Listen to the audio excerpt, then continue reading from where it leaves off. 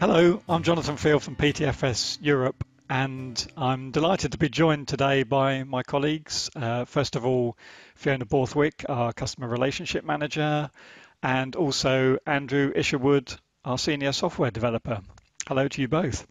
Hiya. Hi.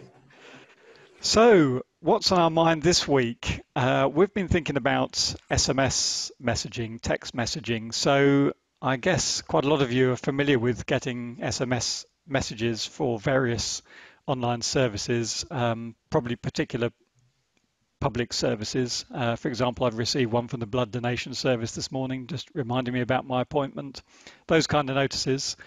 And we've had a lot of inquiries recently about using more SMS services in order to send overdue notices, hold pickup notices, and other kind of notifications from Koha.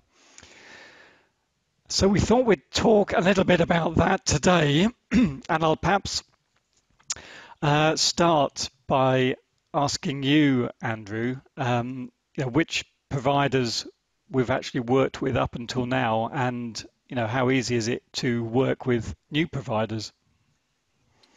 Well, to date, we've worked with three different providers, 123 TXT, BT Smart Messaging, and the Gov UK notification service. Working with a new provider is generally fairly straightforward. As long as they provide an open API that we can connect to, then it's just a case of writing a driver. Each provider needs a driver so Koha can talk to their API. All the drivers we've written so far are uploaded to CPAN, which is the Perl module repository. You can see on the screen there, there's one there for the Gov UK. Well, actually all three are there. So those are the three that we've written so far.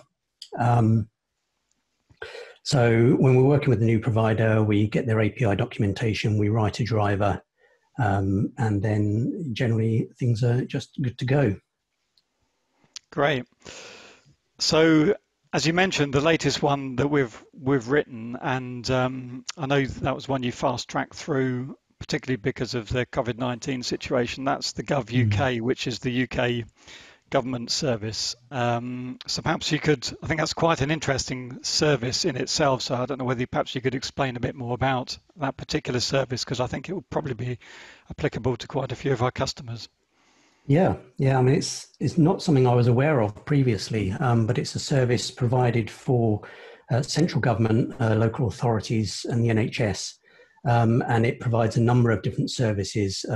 It provides an email service, so if you need to contact your users in bulk by email, it will help you do that. They can even do printing and posting, so if you've got a bulk send a large number of letters, they help you with that. And the service that we were interested in was their SMS service. And when you sign up for an account with them, you get up to 250,000 free texts a year. It's less if you're local government, but central government gets 250,000 a year. And then after that, it's just over 1.5p a message. So it's amazing service. So yeah, we were really, really pleased to be working with them. Yeah, well, I guess 250,000 messages is probably a good quota for anybody, really, Yeah. particularly in the library sector. So perhaps I could ask you then, Fiona, how this sort of Yeah. works on the Koha side. Where does it actually sort of appear in Koha? Yeah, so Andrew does all the hard work behind the scenes. And in terms of Koha, there's a couple of system preferences that you need to consider. So if we go in and have a look at the preferences and search for SMS, we can see that there is one that specifically asks you to input the driver that you're using for your SMS service.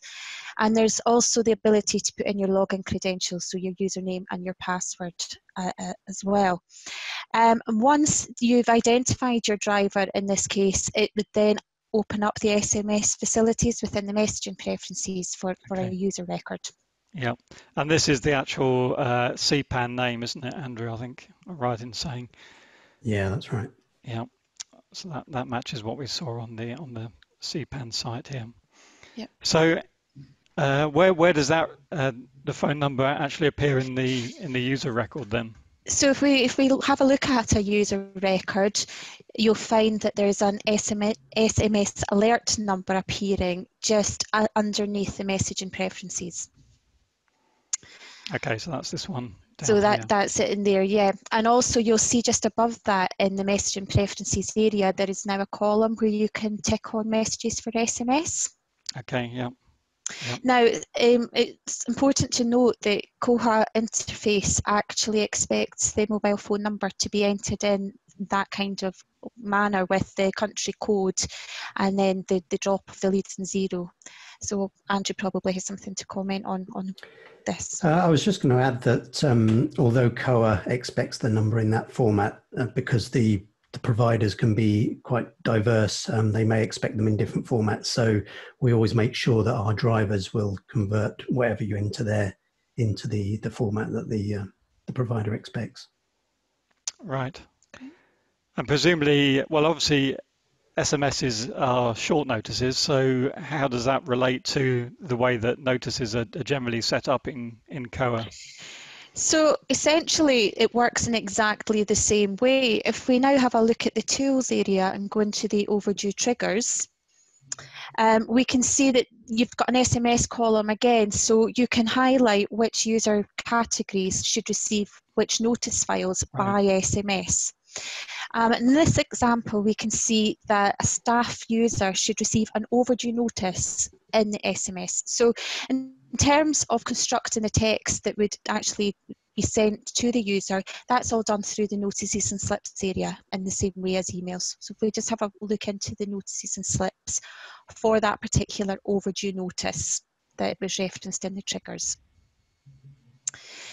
So we can see within the notice files itself that we've got the breakdown where we've got the text for email and we've got the text for SMS. Okay. So we would just construct the text in that way as we would with any email file.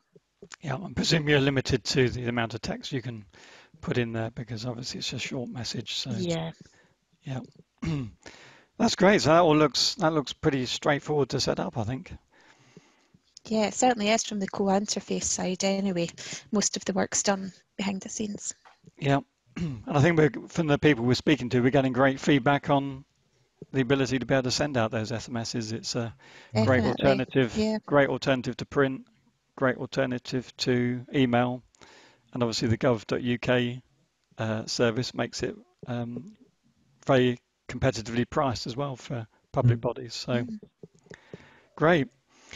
Well, thank you very much, both of you, for your time this afternoon. It's probably just worth saying that there is a cost if we have to write new drivers. Obviously, those drivers that we've already written are there and available right now. There's just a small configuration and setup cost for those, but other than that, we can just plug them in and they're ready to go.